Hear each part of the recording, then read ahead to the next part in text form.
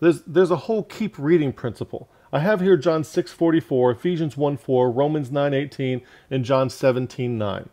Why do people believe in Calvinism? It's an inability, it's basically an inability to keep reading. People read John 6:44 and they don't keep reading to John 7:39 and John 12:32.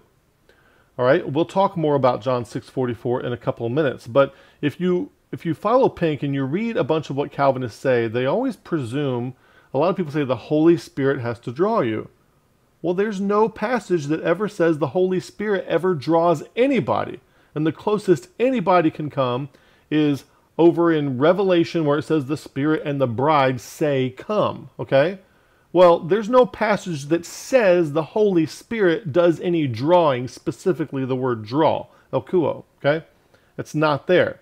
In John 7:39, if you notice, you may not notice this if you're a Calvinist, but in John 7:39, that's chapter 7.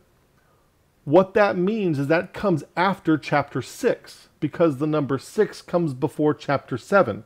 By the time chapter 7 gets here, which is after chapter 6, the Holy Ghost still not yet given. And if you look at chapters 14 through 16, all about the Holy Ghost still to be given in the future. Okay? Not there yet. Not there yet.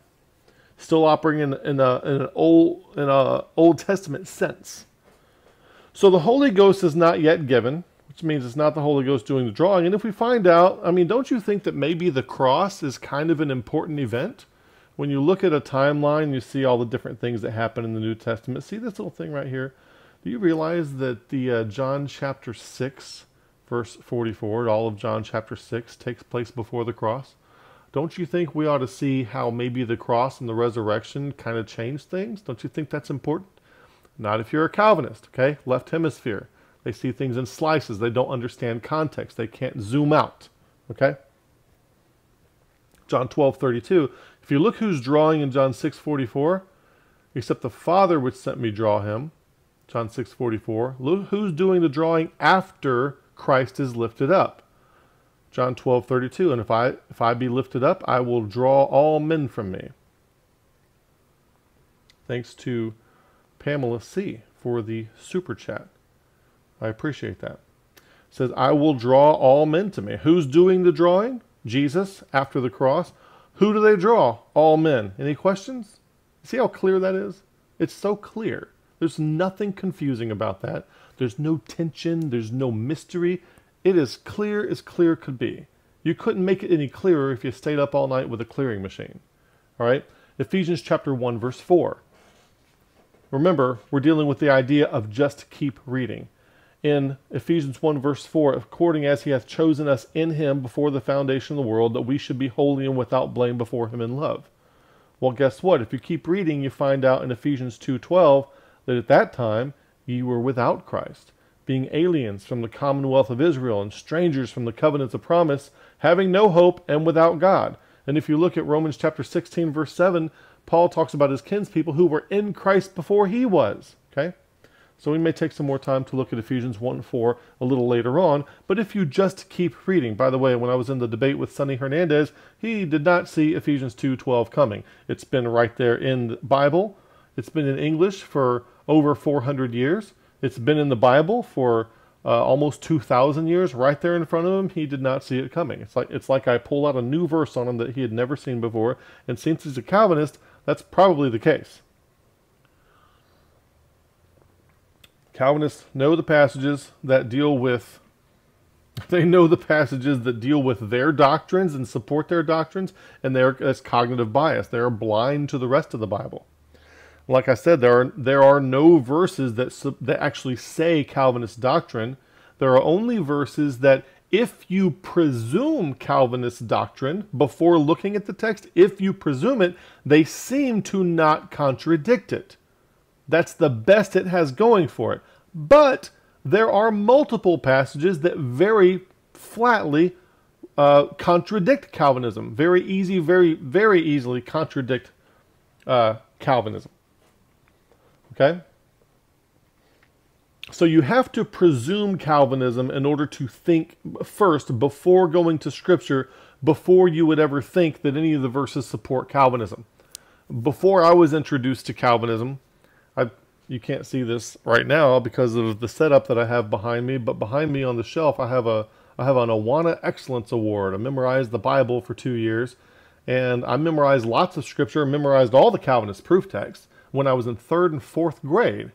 And I never had a Calvinist thought in my head. That didn't happen until later, until somebody started showing me Calvinism. These verses, none of these verses have to show. People send me verses all the time. They're like, how do you explain this? I'm like, explain what? I don't see the Calvinism in that. And they have to tell me, oh, there it is. Okay. Romans 9:18. What if you just keep reading? Romans 9:18, therefore he hath mercy on whom he will have mercy, and whom he will he hardeneth. And they act like that means that God's withholding mercy from somebody today. But if you keep reading, what do you find? Okay, ask the question, ask the hermeneutical question, the observation question. Romans 9:18, therefore he hath mercy on whom he will have mercy, and whom he will he hardeneth. Ask the question, on whom does God have mercy? Is the answer there? No. What if you keep reading? And this is another something Calvinists might not know. Calvinists might not know that Romans keeps going after chapter 9. It does. I promise you. There are 7 more chapters in the book of Romans after chapter 9. And in the 11th chapter, that's just 2 chapters later, if you ask the observation question, on who does God have mercy? On whom does God have mercy? It's right there in Romans 11:32. For God hath concluded them all in unbelief, that he might have mercy upon all. Bam. That's simple. There's no tension. There's no mystery. There's no problem. It's just simple. You see? People say, oh, there's this tension between sovereignty and free will. No, there's tension between you and your ability to read. Okay? You don't need any of that stuff. You don't need to think about free will or sovereignty or any of that. You just need to read the text. If you just keep reading the text, you'd be surprised how much will just show up. There it is, right there in the text. Calvinists like to bring up John 17:9 all the time. I pray for them. I pray not for the world, and they just stop right there. See, Jesus didn't pray for the world. And it's like, look, buddy, what's your problem? Why can't you keep reading the rest of the chapter? I pray not for the world, but for them which thou hast given me, for they are thine. In John 17:20 through 21, we find out that Jesus had been praying for just the apostles, the given. Take that back to John 6:37. The given, which were the apostles, of course, except for Judas. Okay, kind of bad to have somebody who's chosen and elect. You've not chosen me, but I have chosen you. Chosen and elect, and guess what? Going to hell. Yeah, that's how it works. By the way, Israel, in Romans 11:32, Israel is called the election and the enemy of the gospel in the same chapter right there in Romans chapter 11, verse 28. Look that up. I didn't write that. I'm not making it up. So he says, neither pray I for these alone. Who are these alone? The apostles that were given to him, but for them also which shall believe on me through their word. Well, that sounds like the people in the book of Acts, okay? Which were lost at the time. That they may be one, as thou, Father, art in me, and I in thee, that they may also be one in us, that the world may believe that thou hast sent me. So in John 17:21, does Jesus pray for the world? Yes, he does. Does he do it in John 17:9? No. Does he do it in John 17? So is 17:9 about salvation? No. Is John 17:21 about salvation? It's about believing. It's about believing. You see how sly that is? It's really, what is it in a Calvinist that causes them to single out verse 9 but not go to 21? Are they really ignorant of it, or are they willing to deceive you, hoping you don't happen to know about it? What's really going on there? I'm not even sure.